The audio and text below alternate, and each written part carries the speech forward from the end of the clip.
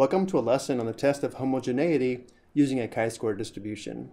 The goodness of fit test can be used to decide whether a population fits a given distribution, but it will not suffice to decide whether two populations follow the same unknown distribution.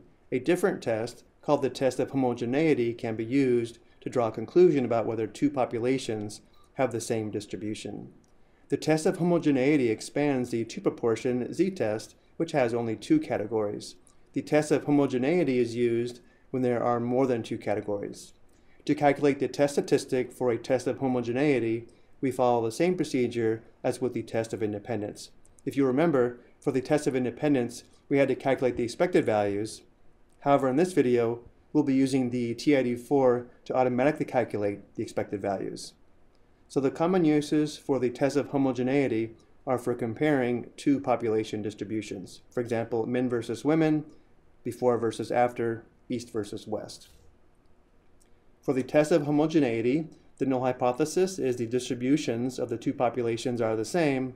The alternative hypothesis is the distributions of the two populations are not the same. The test statistic is chi-square. The degrees of freedom are equal to the number of columns minus 1, and there is a requirement that all values in the table must be greater than or equal to 5. Let's take a look at an example. Do male and female college students have the same distribution of living arrangements? Use a level of significance of 0.05. Suppose that 250 randomly selected male college students and 300 randomly selected female college students were asked about their living arrangements, dormitory, apartment, with parents, or other. The results are shown below. Do male and female college students have the same distribution of living arrangements? Because we are given the level of significance, we know alpha is equal to 0.05.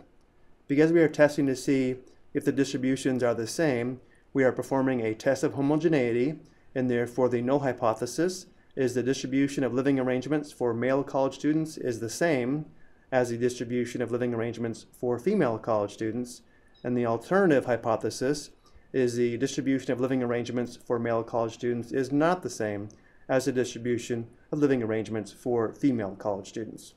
Notice how the table has 4 columns of data, and therefore the degrees of freedom are equal to 4 minus 1, which is 3.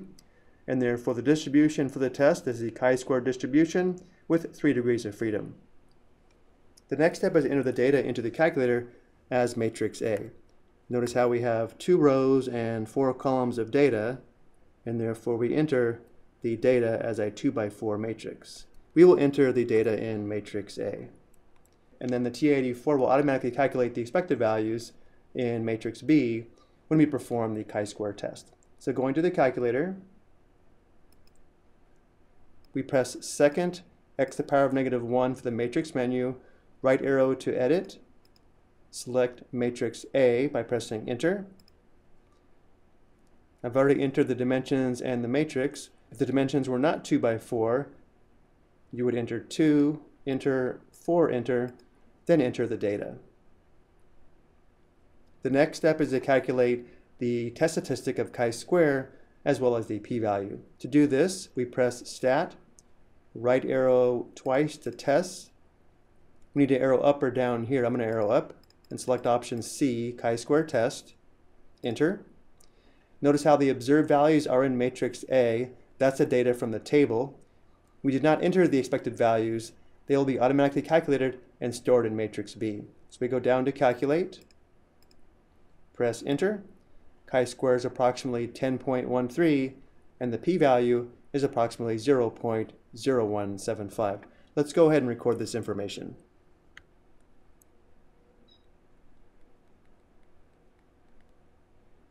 The p-value is also equal to the probability that chi-square is greater than or equal to 10.13.